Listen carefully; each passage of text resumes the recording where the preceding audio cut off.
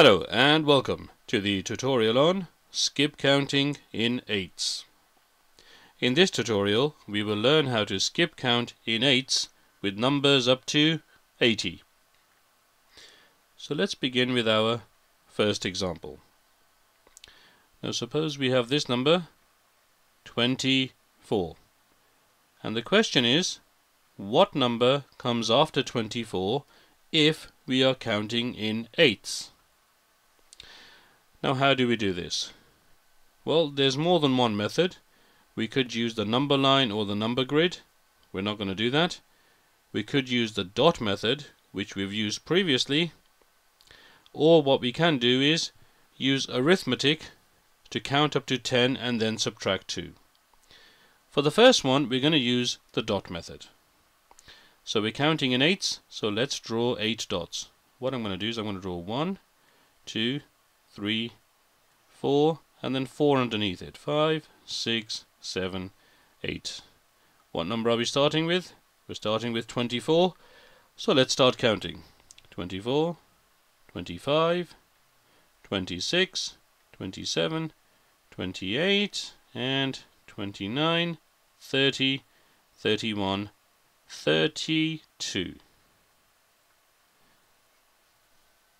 The answer is 32. The number after 24, if we are counting in 8's, is 32. Now for our second example, we're going to use a slightly different method. This time we've got the number 56. And the question is, what number comes after 56 if we are counting in 8's? Now, as we said, there's more than one method. We're going to use a completely different method. We're going to use mental arithmetic. We're going to add 10 and subtract 2. I'm just going to change colors. Now, if we look at the 8 that we're working on here, counting in 8's, 8 is 10 minus 2. Now we know that 8 is 10 minus 2. So what we can do, if you know your addition and subtraction very well, is to do this in two parts.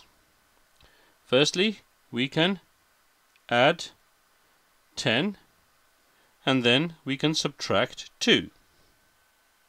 Now this looks a little bit long-winded. However, once you get the hang of this, you will begin to use this far more frequently than the dot method. So let's do this. I'm just going to change colors again. Right, we've got 56.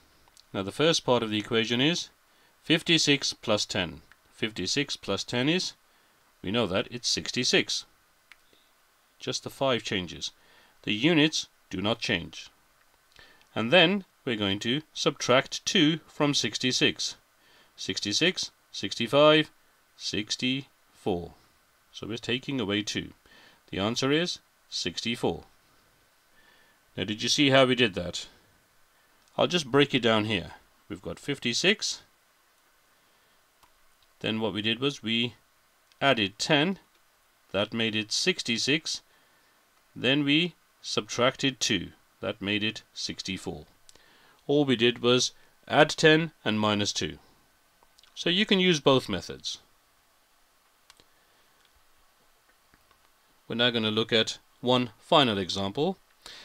And let's suppose we've got this sequence.